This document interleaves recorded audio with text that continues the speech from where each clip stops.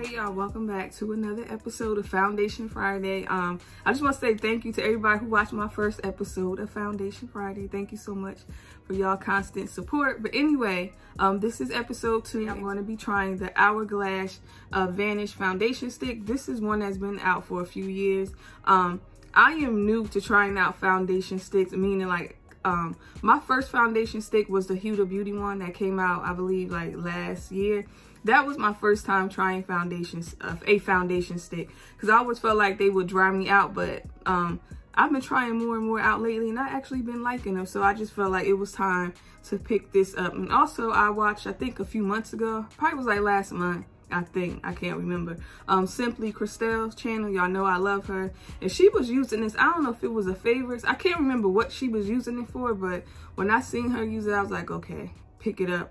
And I've actually had this for a long time, just sitting on my vanity, so I thought it would be perfect to use for Foundation Friday. I'm going to read just a little bit about it. I'm not going to go into depth about it because this is not my typical foundation review. I'm just going to do my first initial thoughts, and that's it. I'm not doing a wear test. And if you're new to what Foundation Friday is, Foundation Friday is when I try out a foundation that's been out for a while, just kind of give my first impressions, my thoughts on it. That's basically get into exactly what this is. This is a weightless waterproof foundation with long wearing concentrated coverage and a custom triangular component for fast and easy coverage on the go. The coverage is full and the finish is natural. All right, y'all, so let's just get right into Foundation Friday. I already have primer on, and actually I've had this foundation stick for like the last month, I think, and I never even took it out the box. I'm sure y'all know what it looks like already. And I got the shade Sable. That was the color match that Sephora matched me to, so I'm hoping that it actually matches, because you never know with Sephora. Matter of fact, let me open it up. I don't know, but we'll see in a second. So I'm gonna just apply it to my face, y'all. And I already got primer on, but I've been using this Smashbox photo primer water. Like, I spray it before I put my foundation on, or sometimes I'll spray it when I put my foundation on and then blend it out. I really like this, and this is a sample size, and I've been using like the heck out of it. I'm gonna go buy me a bigger bottle because I've been really like loving this. And I'm spraying this because I feel like with foundation sticks sometimes they be dry. Put it on my hand. Okay, no, it don't feel dry, and this looks like this would be almost a perfect match. Okay, so let me just put some on my face first.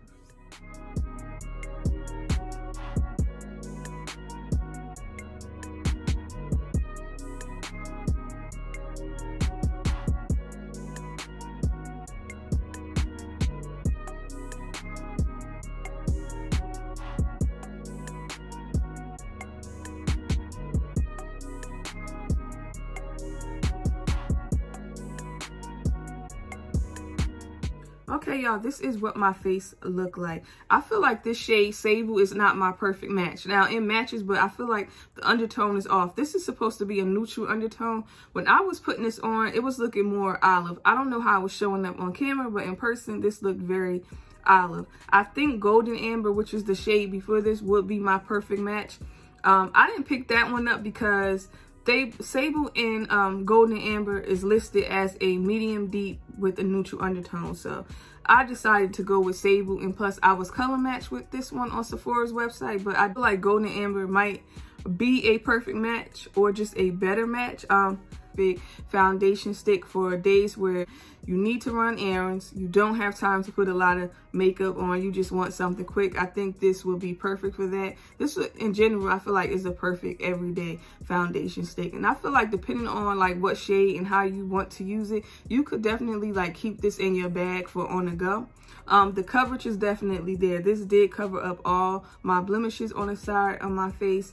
So far, I like it. Am I blown away by it? No. I'm gonna wear it a couple more times to really see, like, do I love it or if I hate it. And I will definitely keep you guys updated on my thoughts on this.